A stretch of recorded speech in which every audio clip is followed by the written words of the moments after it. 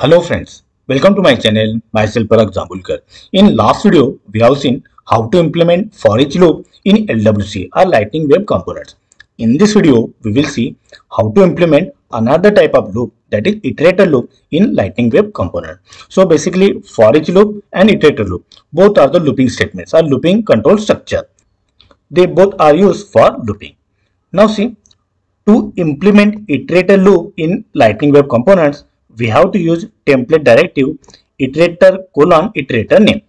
So see, when in last video we have seen when we have implemented for each loop, there we have used two template directives, right? For each and for item, right? But here in Iterator Loop we have only one template directive, that is iterator name. So basically this template directive is combination of that two directives that we have used in for each loop.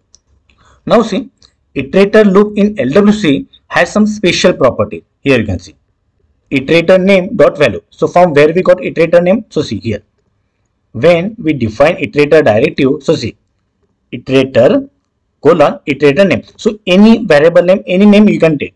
For example, variable var abc, something like that. So this is the name that we have given, but this is fixed, right? We have to use iterator only, and this we can change. Okay, it's up to us. So whatever the name that we have given to this iterator, by using that we can use this property. So see, first property value. So from name only we will come to know it returns value of the property, and how it can be used. So see, iterator name dot value and dot property name. So by that we will get value of that particular property. So we will see one simple example, and from that it will be clear. Then next two properties are very important, because these two properties are not available in a for each loop. So see, it returns boolean value, both iterator name dot first and iterator name dot last. So dot first and dot last both returns boolean value, that means it returns true or false. So when it returns true, when it is the first iteration or when we are working on the first record, then it returns true, otherwise it returns false. And when it is the last iteration or when it is last record, then it returns true, otherwise it returns false. Okay, so what we will do, we will see one example, and from that it will be very clear. Now see, in last example we have seen for each loop, right? And by using that for each loop we have fetched these values, right? We have printed this table. Now see, what we will do, same table we will print by using iterator loop. So from where we got these values? So we got these values from the list, right? We have defined one list, and from that we have fetched this value, right? So this example we have seen in for each loop. Same example we will see for the iterator loop, and we will try to get same output. Okay, now see, here we have VS Code. Okay, we have to right click on LWC. We will create one component. So see, we will create Lightning Web component. We will give some name, Iterator Loop, something like this. We will keep default directory. Okay, so see, by that we got one HTML file, one .js file, and one js-meta.xml file. Okay, now see, this is our JavaScript file, right? Now see, here within this curly bracket we are writing code. So what we will do, we will create one list. So same list we will create, whatever the list that we have created in previous video, in previous example. So see, in our for each loop example, same list we will copy. So see, we have created this employee list, right? So same list we will copy.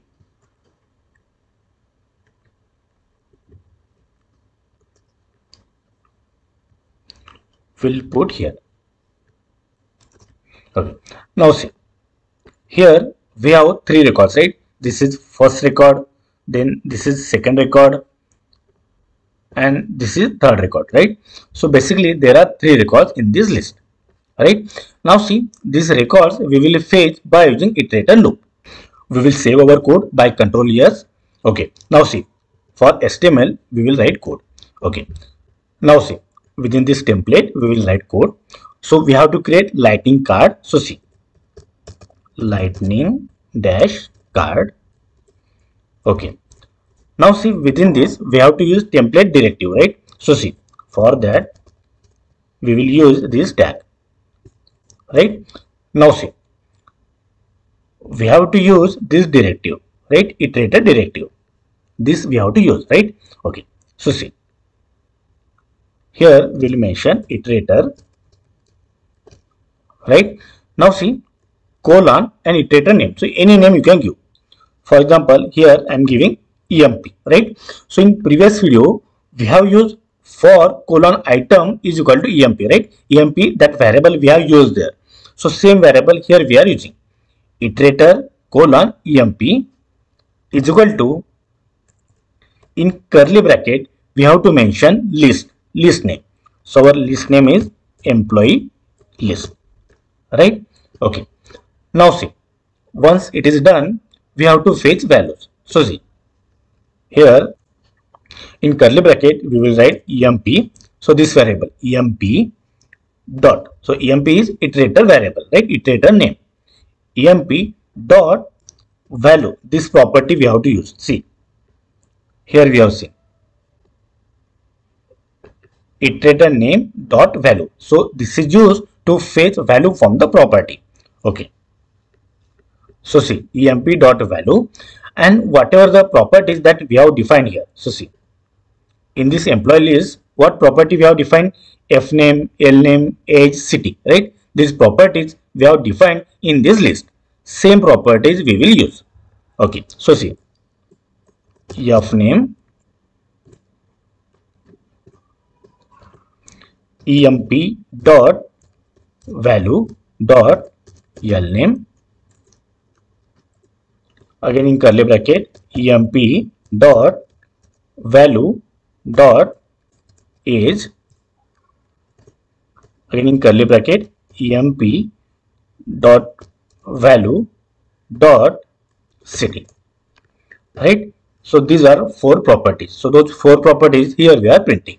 So see, here we have used template tag, and here we are using template directive, iterator name, this is list, right? And these are the properties, right? Okay. So we will save it. Okay. Now see, one more important thing. So in meta.xml file, here we will make it true, so that this component can be used as a standalone component. Okay. Then here we have to mention targets. Here we will mention target lightning underscore app page. Again, one more target we will add, lightning underscore homepage. Okay, we will save it. Okay, once it is done, now we will deploy it. So iterator loop, right click on this, deploy source to org. Okay, so our component got deployed, right? Okay. Now see, this is our service app. Here we have gear icon, click on this. Here we have edit page. So lightning app builder page is open. Scroll down. Here we have iterator loop. Okay, so we will drag and drop. Okay, so here we'll keep.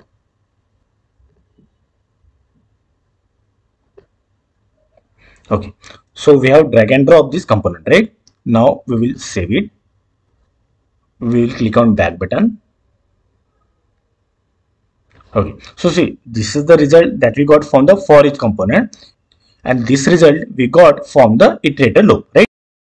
Now see, we'll make such table. Okay, so see, in HTML code, here we will add table tag.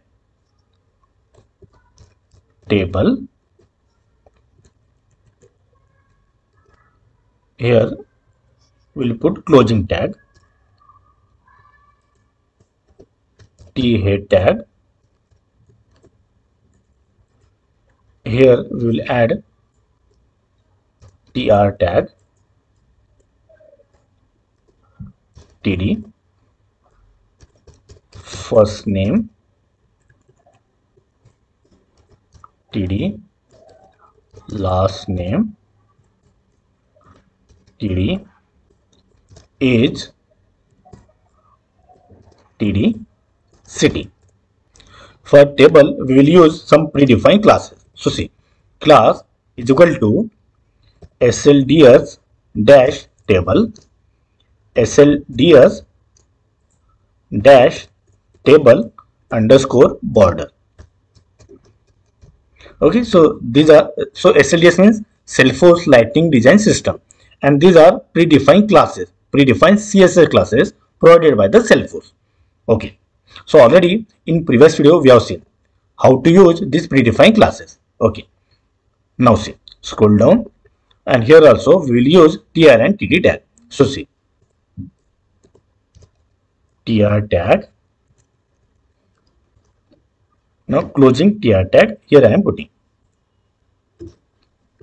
Now see, here it is showing some error, missing key for element tr inside of iterator, right? So basically here we have to mention key which will uniquely identify this record. So see, here we will add one attribute key is equal to, and here we have to add emp dot value dot id.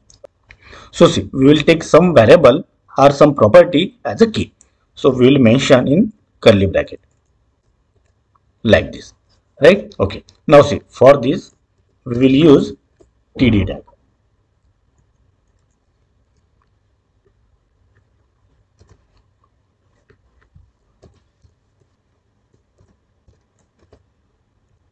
This closing td tag here we will put, right? Okay, so I have saved this code. Now again we will deploy it. Deploy source to org. Okay, we will refresh this. Okay, so it is taking time. One more time we will refresh it. So now you can see this table is printed by iterator loop and this table is printed by for each loop, right? Both are looking same, right? So we can use iterator loop and for each loop for the same purpose, right? Both are used for the same purpose. Now see, for iterator loop there is some advantage. So see, already we have seen for iterator loop there are some special property. For example, see, first and last. So first will return true if it is first record or if it is a first iteration, and last will return true if it is last record or last iteration. So see, that we will use. Now see, in this example, suppose if we want to make sure, or suppose if we want to print first record only. So see, here we will add one condition. So see, template, closing template we will put here after tr, right? Now see, in this template, so already we have seen conditional statement, conditional rendering in Salesforce or in LWC, right? So how to use it? So see, in template here we will write if true is equal to, here see, emp dot first. What is the meaning of this? This will return true if this is the first record, right? And if this is the first record, then only we will print, otherwise we will not print. So see, I am saving it. Okay, now we will upload it, we will deploy it. Okay, we will refresh. One more time we will refresh. So here you can see only first record is shown. See, there are 3 records, right? And only first record is shown here. Now see, here if instead of first, if I make it last, see, we will save it and again we will deploy. So see, I will right click here. From here also we can deploy. So see,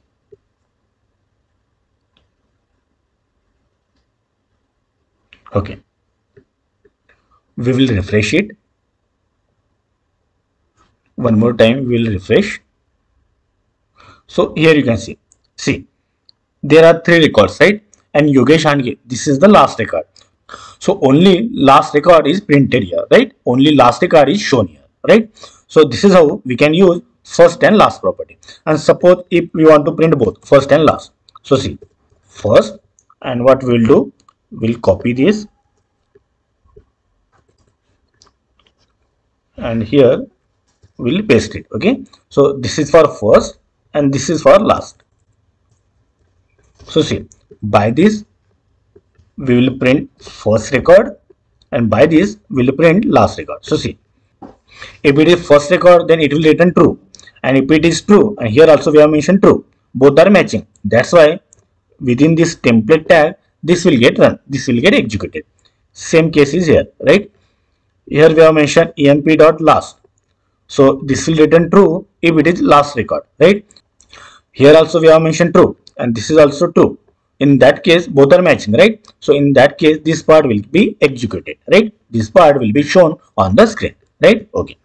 So I'm saving it. We will deploy this code.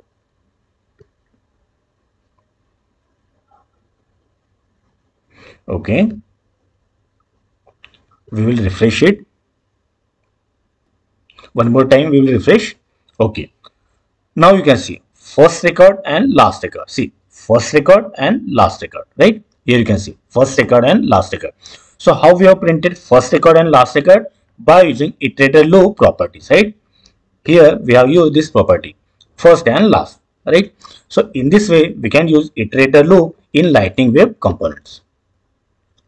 So friends, I hope you like this video. If yes, then click on like, subscribe to the channel, and don't forget to press bell icon so that you will get notification of my next video. So stay connected. Thank you.